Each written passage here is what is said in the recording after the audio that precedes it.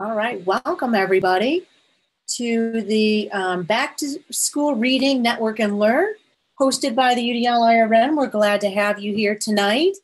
We have an excellent group of panelists here this evening, as well as some of our UDL IRN members here to host the evening. So we're very excited to share with you this group and have them share with you their work.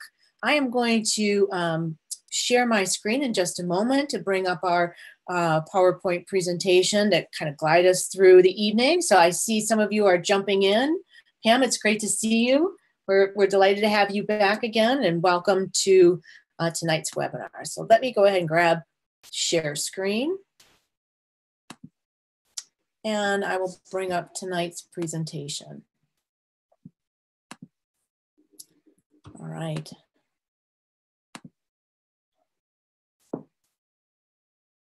So again, welcome to our IRN Network and Learn series. Tonight, again, as I mentioned earlier, is a back to school reading.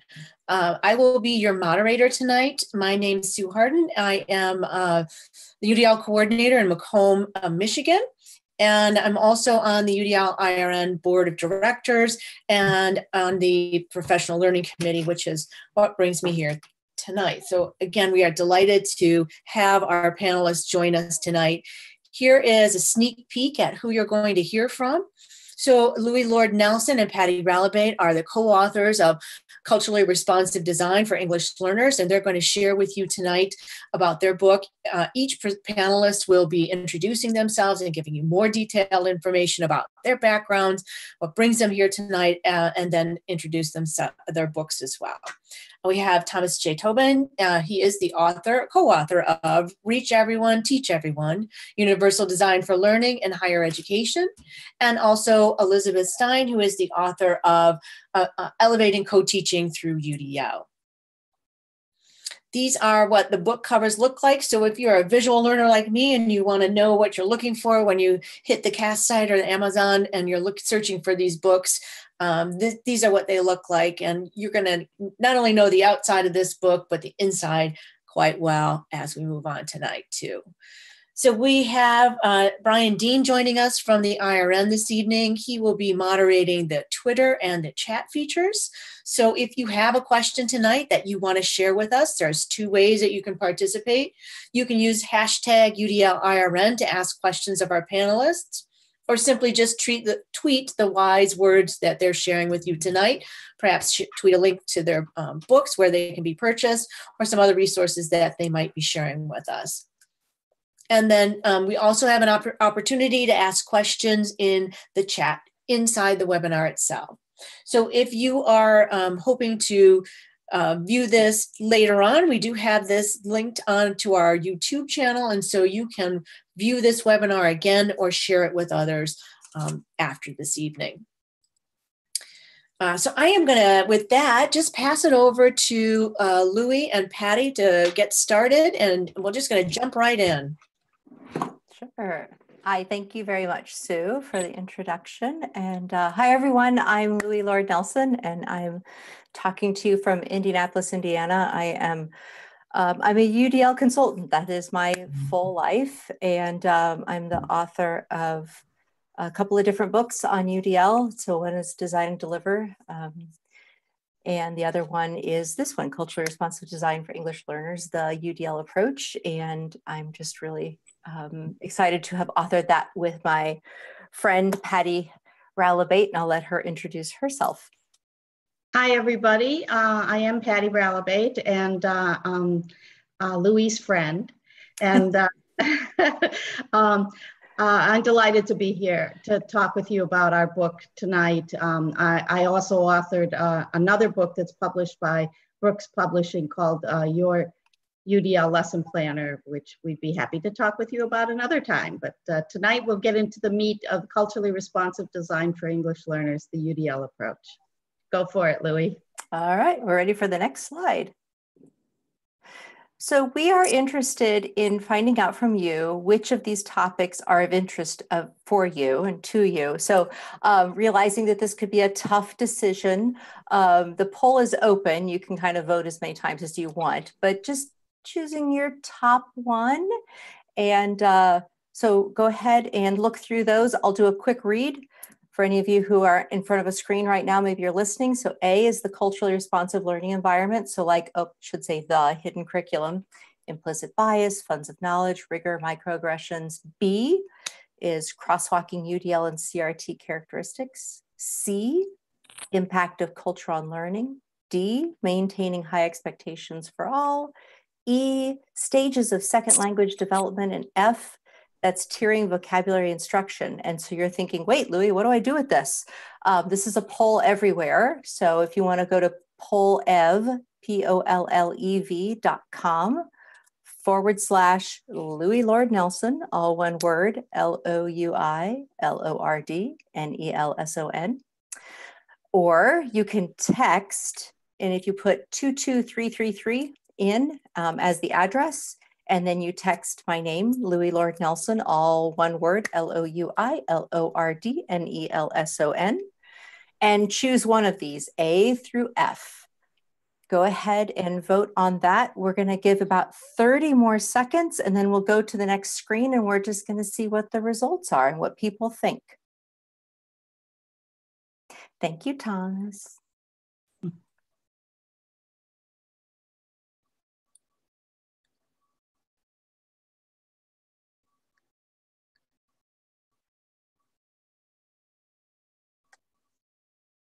I should have had like music.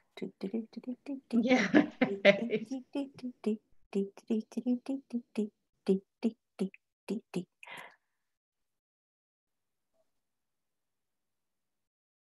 Give us about 10 more seconds. Are the responses coming in? We'll find out on the next slide. All right, Sue, let's go ahead to the next slide and see what's coming in. There we go. There we go. So we're finding out what people are thinking about. So majority of you, culturally responsive learning environments. Then we can see kind of a tie between crosswalking UDL. Oh, I love it when it changes in front of us. Oh, look at that. Okay, that's great fun, right? It's going to grow in size. All right.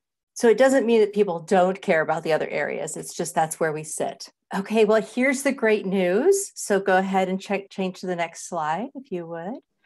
Sue? The answers are all in our book. Yay! They're all in there. All those topics are covered. Isn't that great? Okay, so go ahead to the next slide, and we're just going to touch on. So when we think about the culturally responsive teaching piece, I love the way that Brown University has, I think, really articulated very nicely culturally responsive teaching. And Brian, his lovely self, has put a link into the chat that will take you to this information. But they have separated out 7 different distinct areas of culturally responsive teaching. And within their descriptors, they have the what, the why, and the how as it connects to each of these. So for example, and so you can go to the next one. So for example, learning within the context of culture, this is where we start to understand, they help us understand that all learning and behavior is a result of our individual interaction with context. And they break this down, the what, the why, and the how of what this really means, what this is defined as. And so it's really understanding the culture from which our students come, why that's important for us to know about, and then some how pieces. And what we did in our book was we took those how pieces and then we linked them up to Universal Design for Learning, and we put them in a table format with engagement and representation and action and expression.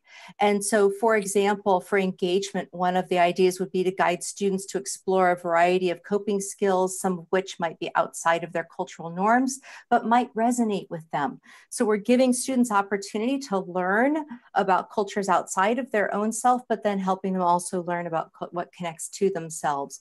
And then the same in underrepresentation and action expression, we give lots of different ideas. And I know you can't really see, but there are tables like this for each of these 7 areas as they link directly to culturally responsive teaching.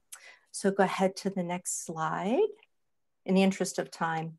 So then also we have what I consider to be crucial connections. And so as you saw in that survey, funds of knowledge, hidden curriculum, implicit bias, stereotype threat, and microaggressions, these are all really important topics that we need to address. And we've linked those to Universal Design for Learning and to help you understand how you can use the framework to bring these crucial pieces to life within your learning environments. I'm not going to go into those. I'm going to hand this over to Patti so that we can have enough time for also our co-presenters. So go ahead, Patti. I think we need to go to the next slide. So thanks, Loui. And I just wanted to talk a little bit about the second half of the book. Loui sort of talked about the first half of the book. But the second half of the book gets into English language learners and the pedagogy of teaching English learners. And we start with a discussion of the stages of language, second language or dual language development. What's on this particular screen is, or slide is the representation of the 5 stages of second language acquisition that was described by Hill and Miller. We also have in the book descriptions of the WIDA 6 stages that are used by a lot of school districts in the United States, frankly.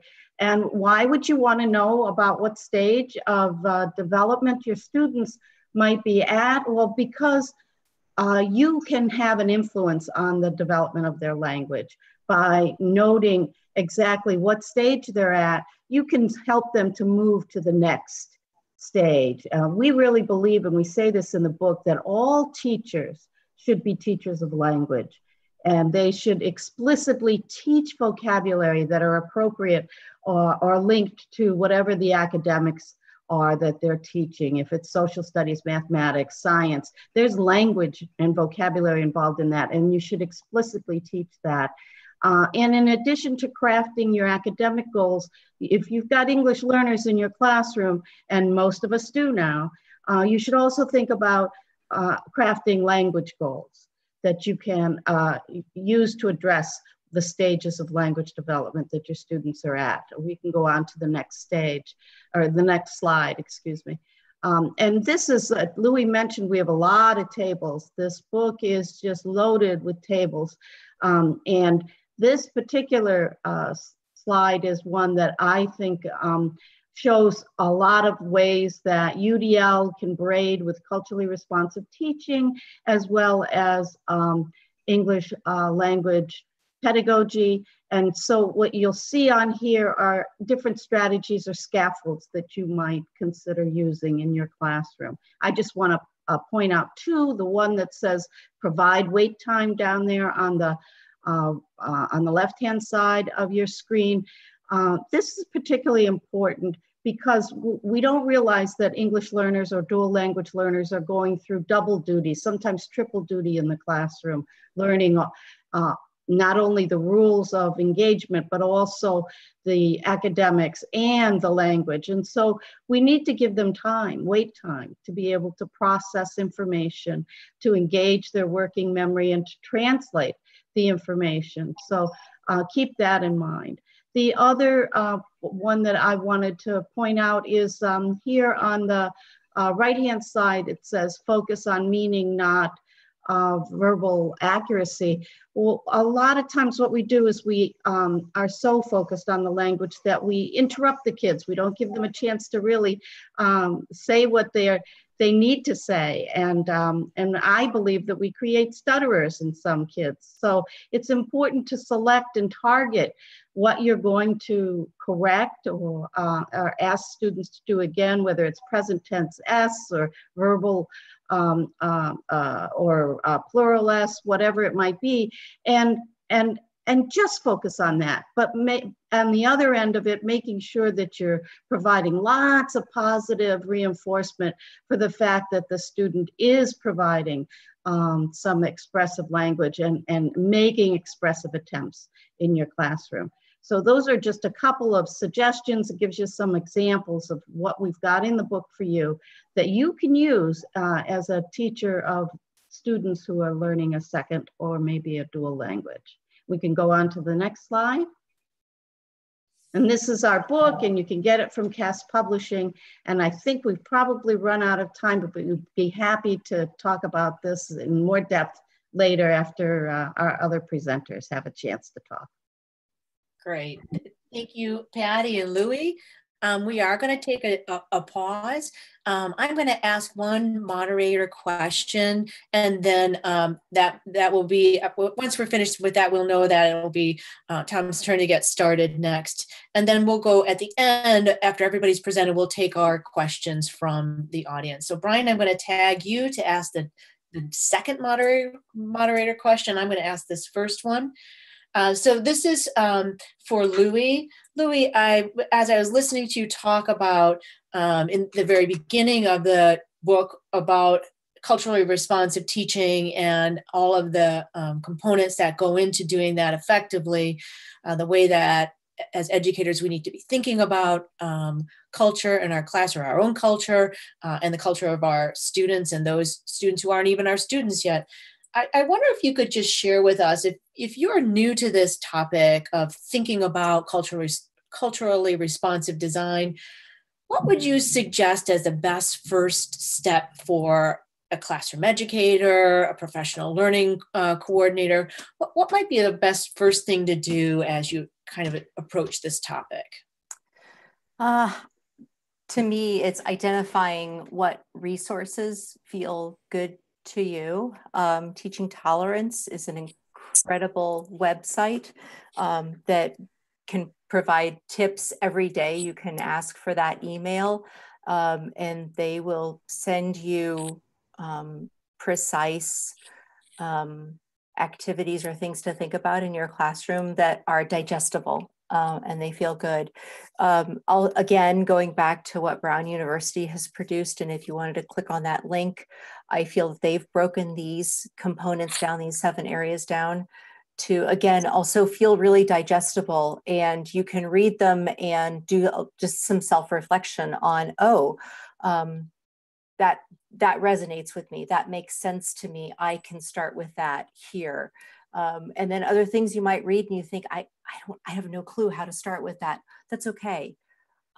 Keep that there. So you want to learn about it, but start with the things that resonate and you're like, oh, this makes sense. I can make this change really easily tomorrow.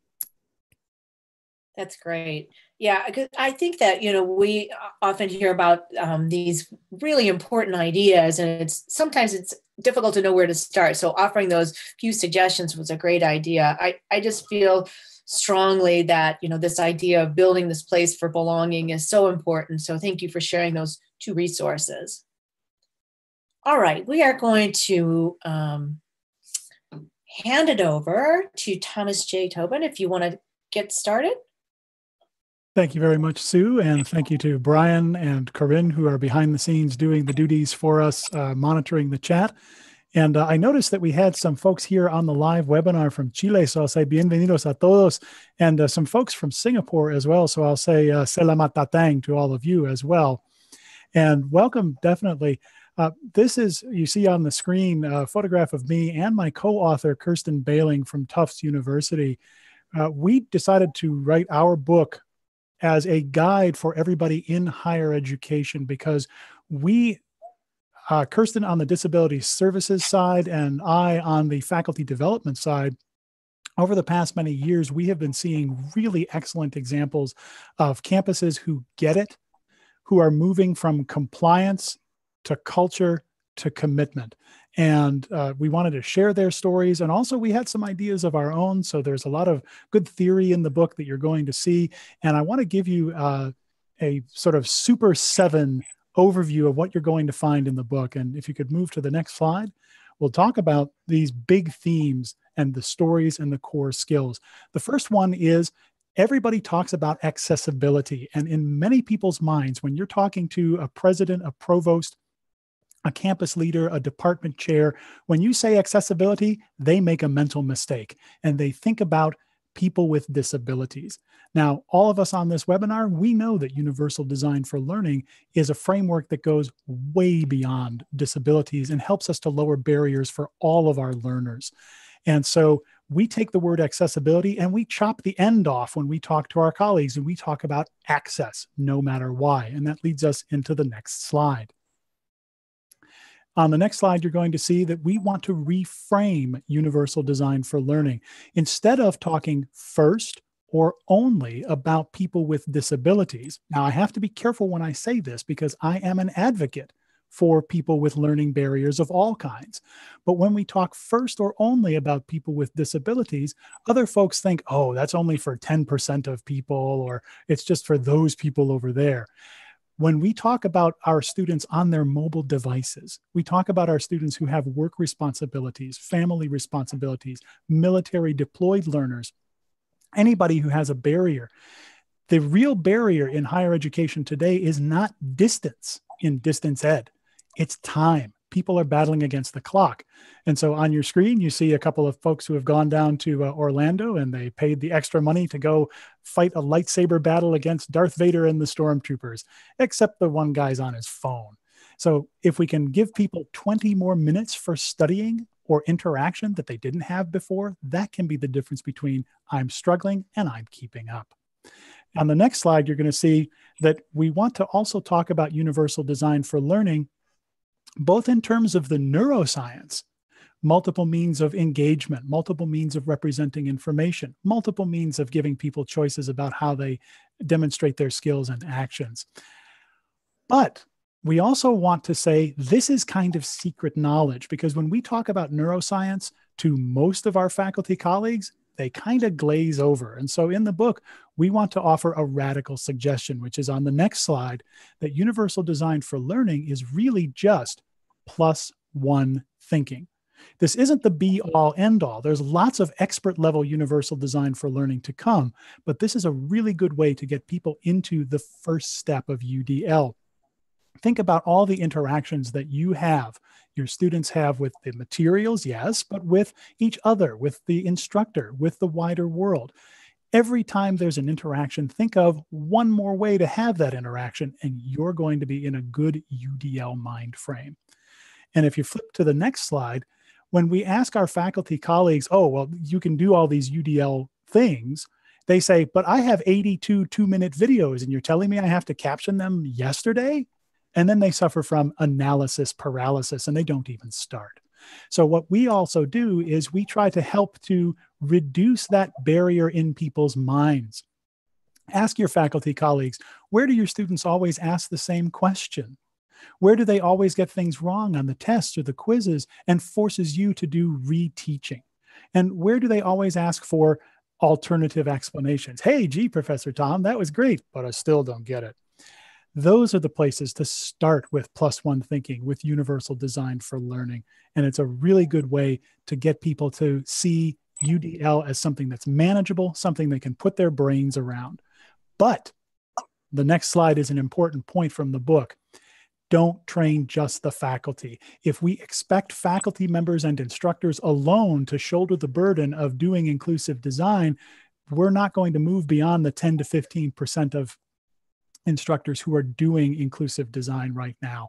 We need to train our IT areas, our media services folks, anybody who supports faculty members in good inclusive UDL practices, so that when the faculty member comes to somebody and says, hey, media services, I really want to do lecture capture, their response is, awesome, we'll send a student and a camera into your classroom, and we'll help you chunk it up into 4-minute segments, and we'll help you with the captions, because that's just what we do here at our college or university.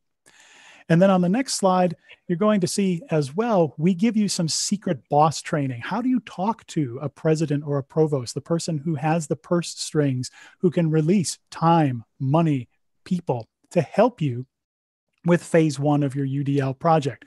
By the way, don't call it a pilot. That means that it'll be over. Phase one of your UDL stuff. And we tell you how to talk in terms that they understand. And we show you the research that leads to UDL principles when they get applied, leading to greater student persistence, satisfaction, and retention. And we go into that in depth in the book. And the last piece, which is on our next slide, is we want everybody who reads this book to become secret, sneaky evangelists. We want you to be able to talk to your colleagues in ways that they will see benefit to themselves and to their learners when they're adopting UDL principles. And so we give you a roadmap and some scripting to help you do just that. And as a little bonus for everybody, on my last slide, if you go to wvupress.com, you can save 25% on a pre-order of the book with this special code just for our UDL IRN friends. It's Reach Teach, and you can put that in when you do your pre-order, and nobody on this webinar should be paying full price for this book. So Kirsten and I are really excited to have this book coming out on November 1st, 2018. And I'll turn it back over to our host, and I'm looking forward to the Q&A and learning about our other books here on the webinar too. Thank you. Okay, I'm giving it over to Brian. Brian, do you have a follow-up question? Well, you know, I don't really have any questions out there in the Twitterverse that are really popping right now. But what I really like, it's more a comment than anything else, Tom. What I really like is that you've gone step by step, and you kind of laid out this really like this bureaucratic pipeline of finding a way to find some progressive education within it, right? And that phrasing, a lot of people have retweeted that phrasing, don't call it a pilot. And I think that those two things combined are worth the price of the book, right? Being able to navigate through that pipeline system and be able to get the people who are oftentimes in the gatekeepers of that pipeline as allies on your side and moving forward. I think that's a brilliant way to lay out that piece. It's one of the reasons that we wrote the book, Brian, is that there are a lot of folks who can help you with, here's what UDL is, here's how to implement it at the level of one course. And so what we wanted to do was take you through the book from what is UDL, here's the official definition, here's how to do it in miniature, here's how to do it in one course, here's how to adopt it as part of a program, and then here's how to get your senior leaders on board and adopt it outside of just courses in things like the student service areas and make it part of what your campus does. It's amazing how few of your colleagues will scream, academic freedom, I want to do it my own way, when they're being supported to get multiplicity into all of the kinds of interactions that happen across campus. And that's what we really want to do. And that's why we wanted to talk about creating evangelists, helping people to spread the word. And this book contains not only just the stories, but it's also the forms, the formats, the rubrics, all the little tools that you will want to use. And we're also telling you those stories of the colleges and universities who've made it stick and how they did it. So definitely looking forward to the rest of the Q&A, and thank you. You know, just one more thing. I'm not before we move on. So Thomas, this lays it out really nice if I'm working through a university. But is there can I use some of these things if I'm working in my school district, or in a large school district, or a pretty bureaucratic heavy school district? Are there tips and tricks in there for me? The secret here is that we wrote this specifically for a higher education audience. True. Because there are a lot of books that address the K-12 school district audience. At the same time, almost none of what we're saying is something brand new or completely different. So if you're thinking about your district administrator, your school board, your building principal, and you're trying to make those arguments, the chapters in our book will help you there as well. Brother, that's what I was looking for. I was trying to lead you down that path, and you took it. So I appreciate it, man, because as soon as you start saying forms and how to get through it, I'm like, ooh, I know some districts that are pretty happy with their forms. So or need to find a new way to do those. So I appreciate that. Thank you. Splendid. Thanks. Okay, thank you, Thomas. And we're going to introduce our next author, Elizabeth Stein. And Elizabeth, I'm going to let you take it away, introduce yourself, and talk a little bit about your new book. Thank you so much. First of all, thank you to Brian and Corinne and you, Sue, and everyone over there at the network and all the participants. It's just really such a great honor to be here and to be such a part of such a great, amazing panel. It's humbling to to be sitting here listening to all of you and to actually go last. It's like I feel the connection with all of the work that we do. It shows the power of how UDL is so just purely organic. So my approach for tonight, the minutes that I have with you, I'm hoping to make it as conversational, discussional, dialogic as possible. So you have my my email, you have my Twitter, you also have my website. You can contact me. And the next slide, which, all right, you can go too quickly, Sue, but then come back. Okay, this slide has the link to an hour-long webinar all about this book. So that you can do like maybe Friday night, no, okay, not Friday night. On your own time, you can maybe watch the video if you're interested to learn more about the book. And now just, if you can go back to the other slide, thank you so much.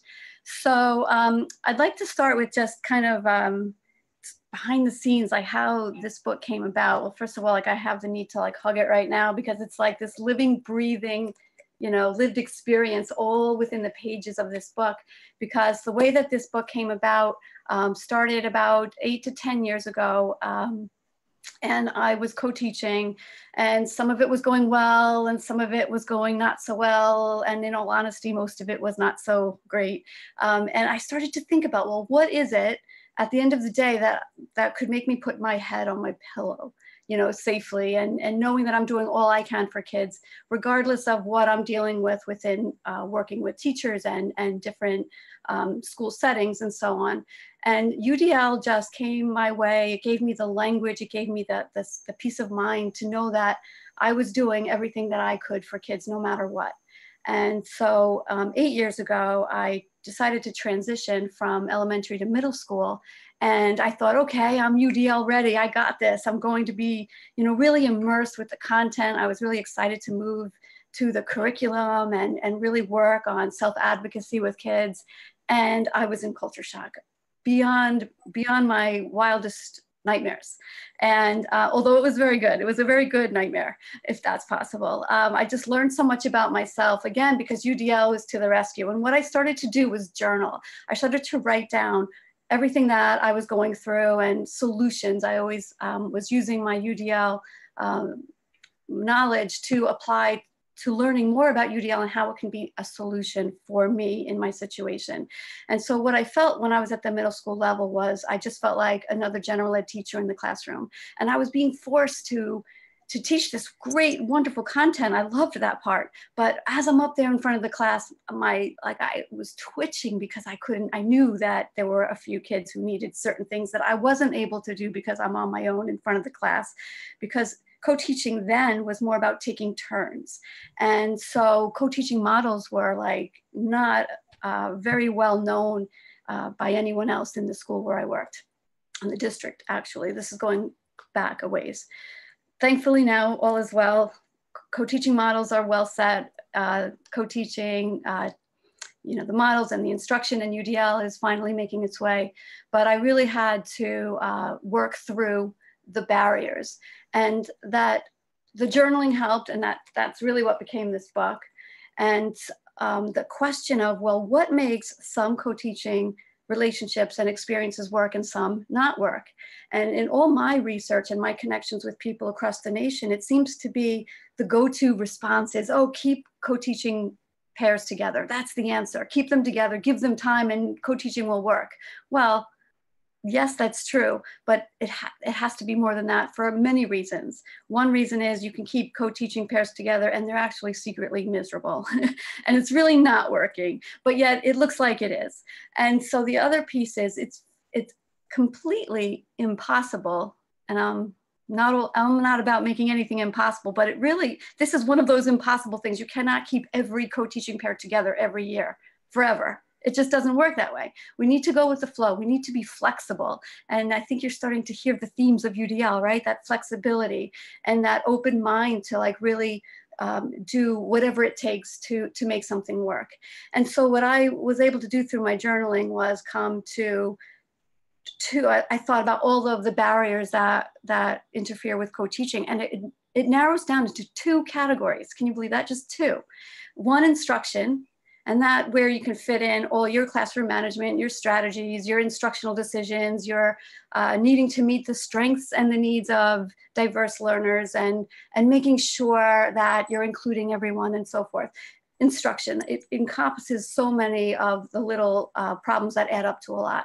And then the other one is communication. That's the co-planning time, you know, the pet peeves that each co-teacher has, and the general necessity to collaborate in an ongoing manner.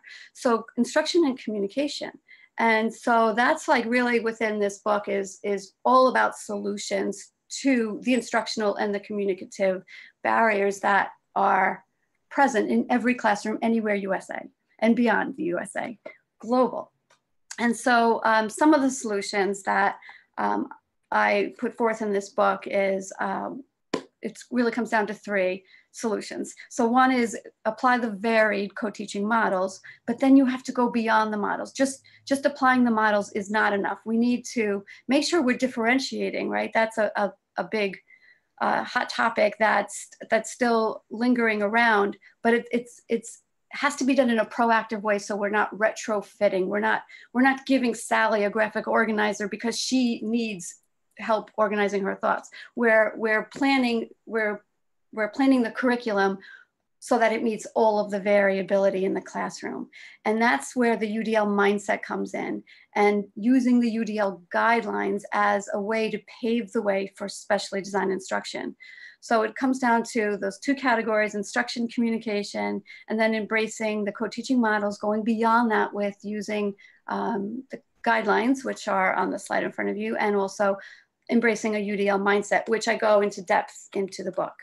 So the book itself is, I love the way it's organized. It's a part 1 and a part 2. So part 1, it gives you all of the theories, the ideas, the concepts, the language that you need to be able to communicate in a UDL mindset-ted way, if that makes sense. And then the part 2 is the action. It's like now you have the language, you have the knowledge, you have the desire, obviously. And so now here are some ideas for how to put it into place. And one of the biggest themes of this book is taking the UDL idea of creating expert learners, right? We want learners in all of our classrooms who are purposeful, resourceful, strategic, right? Well, what about our teachers?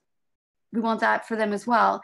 And when we have co-teachers in the room, we need to make sure that each co-teacher is being compassionate and available to give permission to the other co-teacher to express the expertise that co-teacher has as well. So it's not just one teacher teaching a lesson. And so a quick example, time check here. Okay, I'm doing pretty well, a couple of more minutes. So one example of how this puts into place is, so we have the purpose of UDL, which is creating expert learners. We have the meaningful access, focus on flexibility, collaboration, and learner variability, right? So if we take those ideas and say, hey, let's weave that into the co-teaching relationship, like, wow, that's like kapow. You have no idea you'll feel the ground shaking and rumbling. It should be to the point where that if each teacher is valuing the expertise of one another, when one teacher has to be absent, it's felt, it's missed. There's this, critical missing of that other teacher. And so this book connects to that idea that we're all learners and we're going to be including both teachers, including the students in the process of the teaching of the UDL process, and including administrators. And there's some work in the back. There's sample letters that teachers, that I actually wrote these letters with students and other co-teachers. It's just a sample. You can take it and use it as is, or you can use it as a mentor text and create your own. But just the idea of creating some sort of letter from you, your co-teacher, and the class as a whole, the whole learning community, sharing it with an administrator, inviting administrators in, making them part of the process. And so back to that one example. So it'll be like a before UDL, after UDL kind of scenario, and I'll keep it real simple. So the book goes into more details. So really simply, you have an English lesson. generally teacher comes in and says, okay, we're reading this, and I expect all the class to answer the comprehension questions. Super basic, it happens every day. So what happens in this before UDL way is typically the general ed teacher will be the main teacher, and the special ed teacher or the ENL teacher will be the one to walk around and just help as needed, right? It's that monitoring, side-by-side teaching that can isolate students and really stigmatize some students, and also takes that teacher out of the loop of the flow. And so we want to make sure, and then, okay, so finishing that thought, then it's time to answer the questions. We're bound to have students who struggle answering the comprehension questions, because even if the text was presented visually and in an auditory manner, you're still going to have students whose needs weren't met. So after UDL, and this takes no planning time, which is one of those barriers as well. Instead of complaining that we have no planning time, okay, UDL mindset, we say, well, what can we do about it? So this particular lesson that I'm sharing, a very abbreviated version of, this actually happened to me. So this, no planning time whatsoever. And so in the moments I said, how about we get into groups?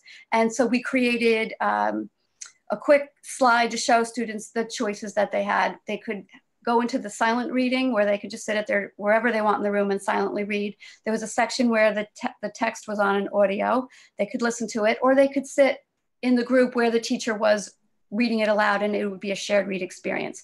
And so, and it freed up one of the teachers to monitor the other two groups. And so, and it also freed up both teachers to kind of walk around and monitor. And then following the group time, the one or the other teacher gives a quick recap, summarizing the text, then giving the students time to turn and talk very quickly, to put it in their own words, paraphrase it, then go to the same questions you had originally, and you'll have students who had more meaningful access, and two teachers who are meaningfully active within the classroom. So that sort of gives you a little bit of an example of what co-teaching with UDL looks like. And again, that took no planning time to do it. It just takes two teachers who are willing to respect one another's expertise and the process of learning for every individual in the room. And yes, so thank you so much for listening. I feel like I was talking very quickly, but that's what happens when you're on UDL speed. You just get so excited, you just keep going. So thanks for listening. We've all been there, that's for sure. You know, as I was listening, Elizabeth, that, you know, really resonated with me, the idea of focusing in on the language first, right? Starting with that UDL mindset. We talk about that a lot as we're getting people sort of indoctrinated, if you will, to the UDL and what that means. You know, that idea of having shared expectations and being real precise about what we mean. So that really, and then moving into action, of course, makes a lot of great sense.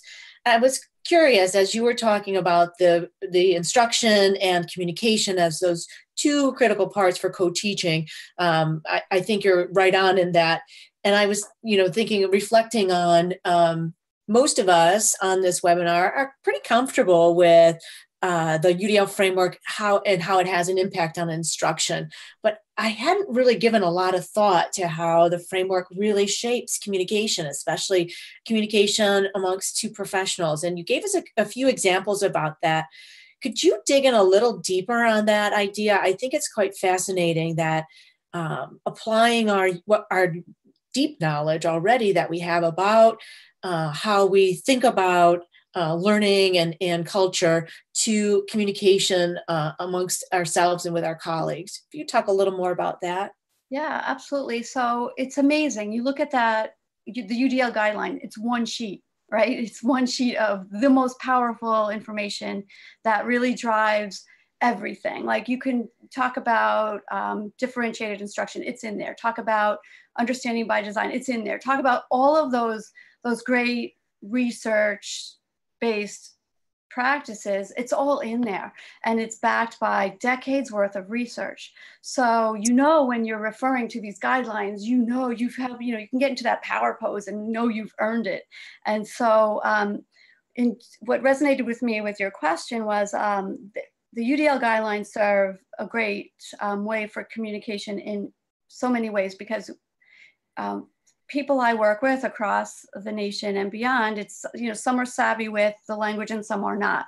So obviously this guideline works. It's simplified in terms of, you can chunk it, you can look at it into sections, and you can just kind of refer to it within, manageable parts, so that those who are not new with it really resonate with it and grow their intelligence with it as they're comfortable. And for those who are savvy with it, it just keeps them anchored, because, we get lost in the craze of what happens every day, all those external, stimuli that comes our way. We get lost in the parent conversations we're having, or the administrative requests that, all of the demands that we have. And this just serves as such a strong anchor for saying, okay, so what's my worry for today? What phone call do I have to return? What am I worried about? What am I struggling with? And here's a solution. Here's one word could just pop out of the guideline and could really direct your direction. That was really great, but it can really guide you to, again, being a solution seeking person, so that you're not dwelling in the abyss of problems. Thank you. I when you were talking about that last portion of it, it made me think of take a deep breath and just repeat UDL, UDL, UDL. Right, exactly. That's your mantra. That's great. Yes. All right, we are going to open it up now to questions. So I'm going to tag Brian and Corinne and see what we've got out in the world. Now, we could do a couple things. We could get out of this presentation and just have faces, or we could hang in here. What do you guys prefer? Brian, what's your druther? I like looking at everybody's face. This is, it's a star-studded event, so got to put okay. Then I'm gonna get out of this presentation. Then I will stop sharing my screen. We're gonna go with Brian's suggestion that we're all here now. All right, Brian, I'm gonna hand it over to you to ask those questions. Well, actually, I don't. Is Corinne? Corinne's been monitoring the chat, and we haven't really heard too much from the chat. Corinne, if you're able to jump in and ask a question. Yeah, absolutely. And I'm going to keep my face muted for now, but I will unmute my mic. Just a question regarding the co-teaching book.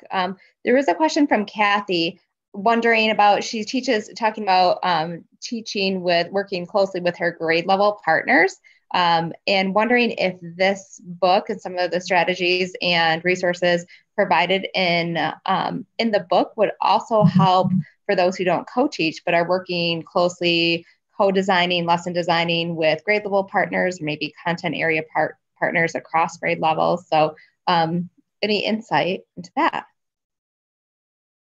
Yes. So yeah, it's a great question, and it's one that I've received many times. And so yeah, so we call it co-teaching. We can call it collaborative teaching. Some call it co-serving. It's really just about being human, teaching together. It's about really collaboration, regardless of whether you're in formal co-teaching pairs or not. So yeah, every strategy in here would work well for whatever collaborative mission that you're on. Excellent. I think that would be such a valuable resource for so many people.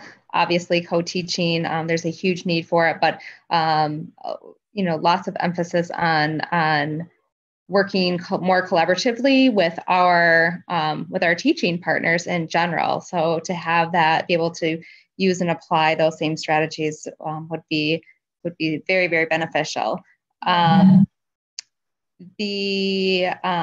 Looking for other questions from the panel. I don't have any other specific questions from the panel. Brian, do you have anything from the Twitter feed? Twitter's a little bit quiet tonight, besides the the flavor text, the quotes that everybody's putting out there. What I find really interesting, and maybe I'm last to the game, which is not not unheard of, but not only am I going to have to get a bigger bookshelf, but all of these pieces start to fit together in this really, really great way. Each one of your books that you've talked about tonight start to fit together, and it really became really apparent when Elizabeth, you finally said, it's about, there's variability in communication, right? And so from a culturally responsive lens, here's a variability of communication. From an institutional lens, here's a variability of communication. From a co-teaching lens, here's a variability of language and communication that happens, and collaboration that happens. And so maybe I'm just starting to draw that connection. And you folks have already kind of been there, and you're like, yeah, thanks for showing up, Brian. But that seems really, really incredibly powerful to me. Just as a movement, as we move UDL forward, that's really just an interesting way to frame it in my head. So I guess I'm dropping that. Brian, yes. This is Patti. I just wanted to respond to that, and that that was one of the first really big realizations I had about NEA, about the UDL when I was working at CAST. Was that I was thinking initially that it was just this thing about how the brain worked and how it would enhance our teaching. And then I started to realize that it's about almost everything we do, because it goes to how we are neurologically organized as human beings. And so it influences our relationships with other people, like in co-teaching. It influences how we organize ourselves in terms of systems and systems implementation, like what Thomas was talking about in a higher ed system. It can be related to almost everything. I was having a conversation this weekend with my nephew who teaches restorative justice. It connects to that, so it really is one of those ideas that permeates throughout all that we do as human beings, I think. Yeah, I start to feel that. Like UDL is this river, right? Like it's the big river, and everything else that we kind of talk about are these boats that sit on that river. But UDL is the way that we're going to get there, right? Like it's the navigation, it's the means of it's the way to the highway of transportation to those things. So Thomas, I didn't mean to cut you off, brother. Why don't you jump on in? Oh, no worries. Hey, everybody, this is Tom. I wanted to take Patti's idea and take it down 3 notches, actually. And one of the questions that I saw on Twitter and also here in the chat is, how do you get people to take a first step? And I hear in all 3 of the books that we're talking about tonight, here's how you take the first step. And then all of us are pointing out to where you can go to make it an iterative process, to make it moving from just finding out to proficient to expert level. And what I love about, especially Elizabeth, when you were talking in your book about with co-teaching being a model that doesn't change what we teach, how we teach it, doesn't change the level of rigor, doesn't change really our approach. What it does is it changes how we think about the interactions that are taking place between all of us as instructors, between us and our colleagues at our schools and institutions, and then between us and our learners. And that's really what it's all about. And if I had to take any lesson away from the conversation that we're having tonight, it's for everybody who's watching the recording and everybody who's here on the live webinar, go back and start thinking not about the content, but about the process. And I really love that thread through all 3 of our books.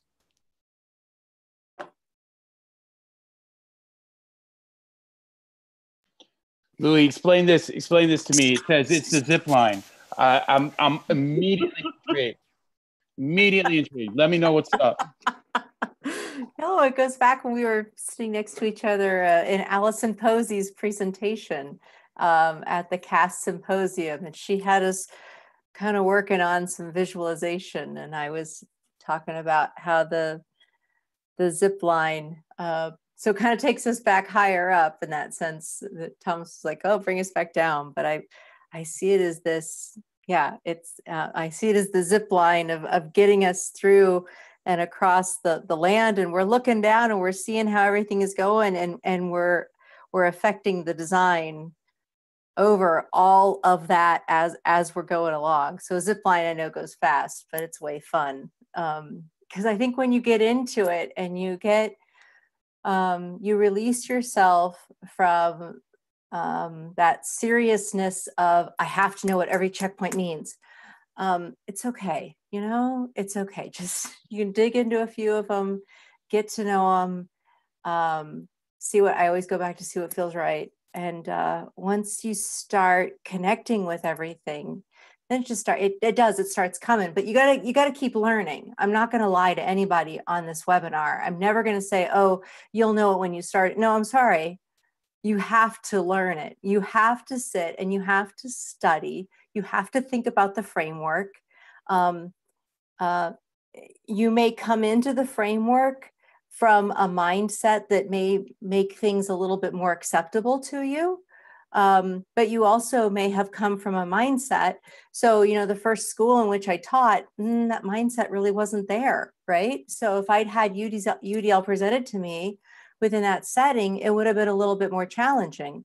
But then later on, I was in an environment that had a mindset that allowed me to, oh, okay, I see there's some open opportunities here. There's some flexibility. Hey, there's accessibility. Hey, you know, we didn't call it variability at the time, but that's, you know, what we were talking about, right? So, so anyway, I do want to emphasize that you do want to spend time with the framework, but then as you're getting to know it and you allow yourself to have just a great time using it, let it just blossom your creativity, then that's what I think about the zip line, because you're just there and you're just going, and it's way fun. And I got to tell you, hanging out with the people on this webinar and plenty of other folks, I'm sure you're going to do a plug for the UDL chat later on, and, you know, and get people connected, because it's just, the energy starts to pop, right?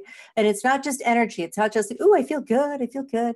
It is, you know, I feel good because I'm getting really good, solid, pedagogically sound ideas that I'm going to be able to use in my classroom, in my school, at my university, wherever your learning environment is tomorrow.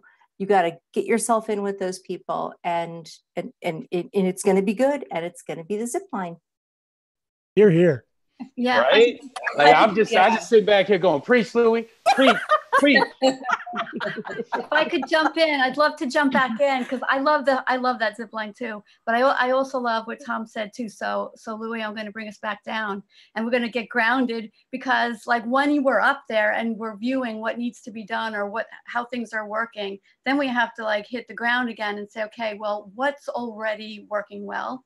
Right. So something that I do that's really powerful, and it kind of answers Sue's question that she raised to me before as well, is if you take the guidelines and reflect on a lesson and see, okay, well, what's one way that I'm already, you know, implementing UDL. It's already in my lessons. This is one way. Like, so the zip line works, and then getting grounded to see like, hey, what are you already doing? That really motivates teachers who are either new to applying UDL or just trudging along using it, to really stay with it and get that energy that you're talking about, Loui. So it's great. Thanks.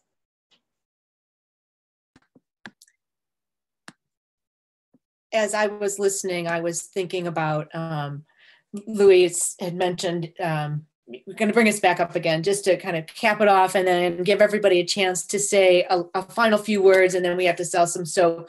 But I was listening to you talk about the zip line, Loui, and it just made me think that we don't often think about what is the spirit of UDL, but I kind of was walking away from that conversation thinking that we need to start looking in the direction of joy and belonging, right? Those are two really powerful words that I think the UDL framework helps us bring to children and to classrooms and to learners and to other places as well. And you know, what a great way to end the night. All this content we get to read, but really at the heart of it is about belonging and about feeling happy and feeling joyful. So thanks for that zip line analogy. Okay, we're gonna start with Elizabeth. And Elizabeth, if you want to just give us a few final words, and we'll move to Tom, and then we'll end with Patti and Loui, and then we'll give a few commercials as we close out. Sure, thank you so much. First of all, great honor to be here. Again, thanks to every single individual here. And yeah, I love what you just said, the joy and the belonging, because that's what really it's all about, is having students feel safe. And I connected with words of David Rose: without the limbic system, learning just doesn't happen. So that joy and that sense of belonging will keep students relaxed and calm, and creating that space for them to understand, not just creating the relationships, but also gaining the content that they need to become academic learners as well. So it's really educating the whole child. So thank you for that. Have a great night. And thank you for joining us tonight, Elizabeth. We really appreciate it.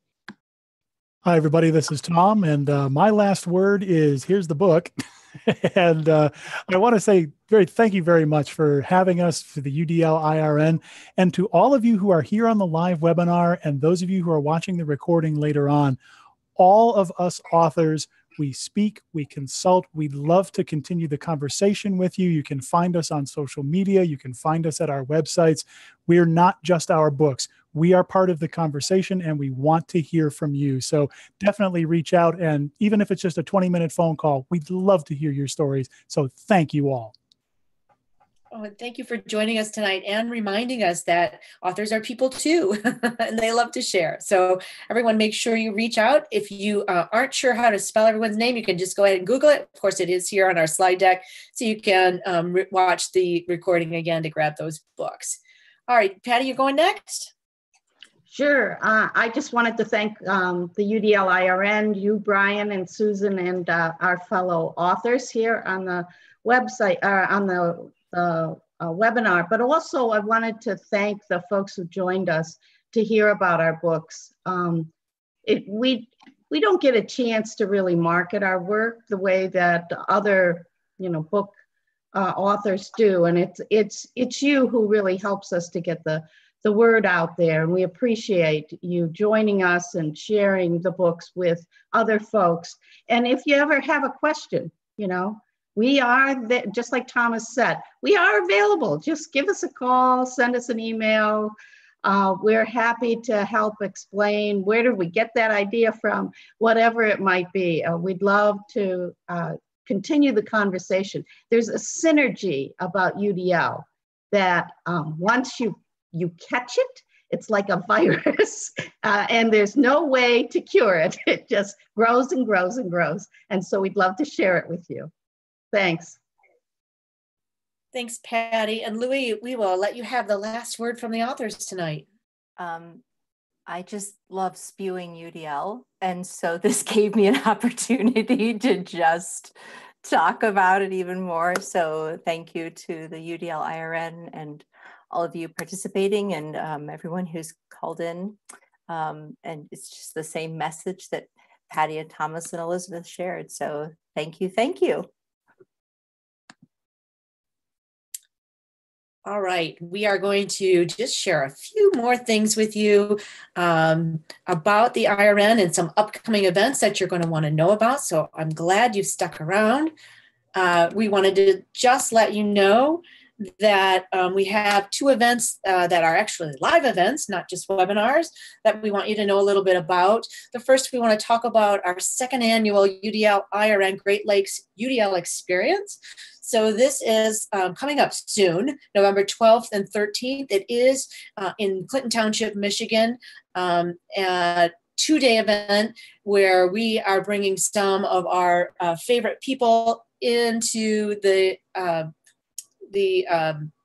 experience. We have David Reed, who is an architect, who will be talking about classroom and environment design. Allison Posey will be joining us and talking about designing to improve executive function. And our very own Brian Dean will be talking about culturally responsive classroom design. So it's a two-day structure. The first day is really opportunity to learn content connected to these 3 ideas and how universal design for learning fits into those. We'll have other breakout sessions on these topics. You'll have a chance to hear from practitioners who are implementing these frameworks inside of their classrooms, and also panels to talk about, again, these 3 topics. Day 2 is a deep dive with your planning team. So we're asking teams of educators to come to day 2. The planning will be facilitated by David, Allison, and Brian, and it'll be a chance to really talk about implementation around classroom environment, around executive function, and culturally responsive design. We had great response from our workshop last year. Lots of people very engaged with the learning and excited about coming back. If you have a chance to be in Michigan in November, come join us. You can sign up on the UDL IRN website. So there's a link to registration. It's open, and we'd love to have you join us. The weather's great, y'all. The weather is great. Come in November. It's the best time. It is. It is beautiful. And also a reminder that Summit 2019 is happening. It's happening in Orlando, the same place that we had Summit 2018. It is a little earlier this year. It is in March, as it has been traditionally. So you can see the dates here. We have pre-conferences on the 27th with the summit on the 28th and 29th. The call for proposals is open. So if you want to share some of your ideas about UDL implementation, UDL research, UDL theory, please jump on the website. There are lots of opportunities to present in a lot of different styles and manners. So if you want to share, we would love to hear from you. Brian, you want to jump in on that?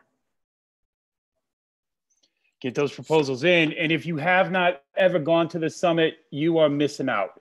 Well, first of all, we get a ton of people, but if you like food trucks and you like UDL and you like crazy suits and you like just an experience overall, that's what the summit is. Check it out, get your proposals in, make sure that you've blocked off the 28th and the 29th and definitely the 30th to recover. So that's it. All right, this one's you too. Yeah, so UDL chat, y'all. If you want to keep the conversation going in the virtual world, UDL chat is an amazing opportunity. It happens every first and third Wednesday. The panel of moderators is amazing. Everybody from Mindy Johnson and our very own Elizabeth Stein is one of our moderators. I'm a moderator. Ron Rogers. There's just a huge group of folks, we get every first and third Wednesday we get down to talking about some practical stuff around UDL. So make sure that you follow the hashtag because it's open 24/7, and make sure that you join us. Great. And with that, we just want to say thank you. Thank you again to our panelists. Thank you to the IRN team, and especially thank you to our participants, both here tonight with us and those that will watch later and those who are watching on YouTube. We do appreciate your constant enthusiasm for the IRN and the work that we do, and for doing good things for kids. So everybody have a wonderful night, and we will see you in September. Everyone, great back to school start. I hope things start well and crescendo from there.